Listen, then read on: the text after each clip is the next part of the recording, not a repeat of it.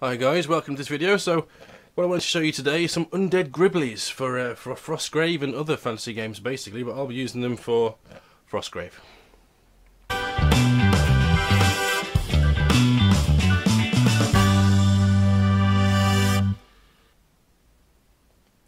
Right then, here they are. So you get a fair few miniatures. What I got my hands on was Fantasy World's Undead Encounter by Northstar Miniatures, as you can see there.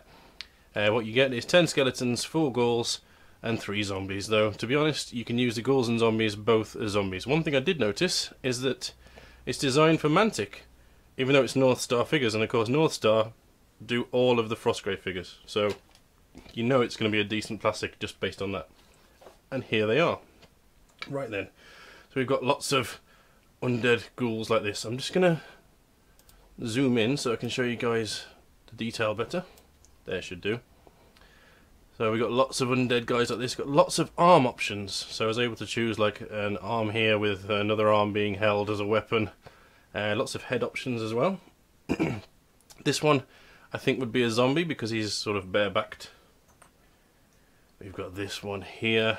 He's wearing like these rags on him, and it's more of a sort of deformed face with bits hanging off. Again, the clothes kind of match the figures for Frostgrave. So this is a Frostgrave soldier, and you can kind of see that the way that his sort of clothes are there kind of matches how they've done these guys. So they fit perfectly with those models. Got all sorts of spikes sticking through them and things.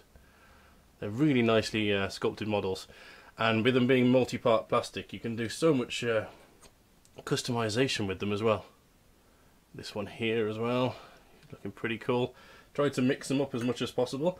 There's some that I haven't painted, like this fella here. Had a few problems with him having a snapped foot, so I've had to put this extra bit that comes in the pack to support his knee. I'm just going to quickly take you through some of the random designs. We've got here a sort of golem looking fella. He's got someone else's head that he's going to lob at you if you get near him. He's got some basic skeletons. Oh, well, he landed on his feet with swords and shields. We've got this one here. I like this guy's pose, holding his sword completely wrong. Look at that face. It's awesome. Really happy with these models. I'm really looking forward to painting them up as well. Got this fella here who's obviously a soldier of some kind. He's got the chainmail and the feathers. This fella here brandishing a sword. Now some of these models, or rather some of these sort of torso and arm parts, didn't have weapons on, because basically the kit comes with weapons as well. This one here is pretty cool. He's got an axe in his head. How awesome is that?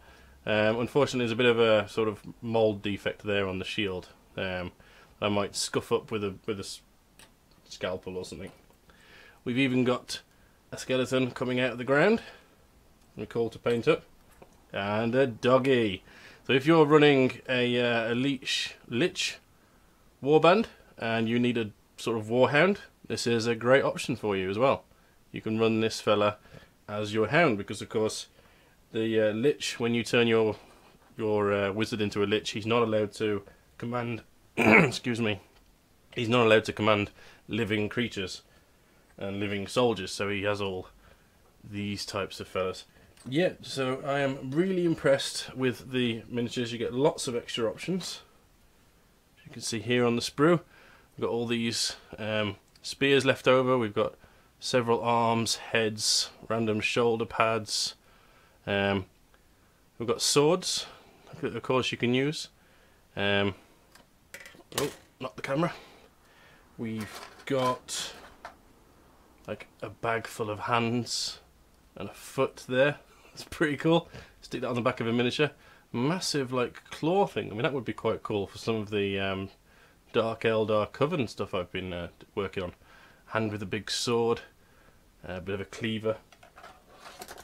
I'm just looking for one thing in particular, which was on one of these. I don't seem to be able to find it. There's basically the head of a dwarf sort of that you meant to put on some bases or something. I have no idea where that's gone. Ah, here we go. It's on the main skeleton sprue, as you can see there. See the little head for the dwarf, this one here. But yeah, I love it. You've even got some sort of treasure things that you can put on a base and make treasure tokens from. There's such a lot going on with these kits, and for how cheap they were, I think it was 13 quid for what you get here, which is 10 skeletons and basically 7 zombies. Of course, you then get the dog and an extra skeleton coming out of the ground as well. So yeah, really impressed. That's all I wanted to say, basically.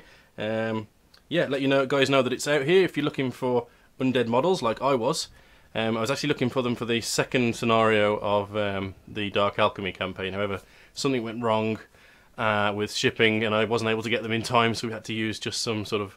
I think we ended up using the Dark Eldar Coven models instead of these skeletons. It would have been much better if I had these skeletons and zombies available, basically. It's a bit of a shame.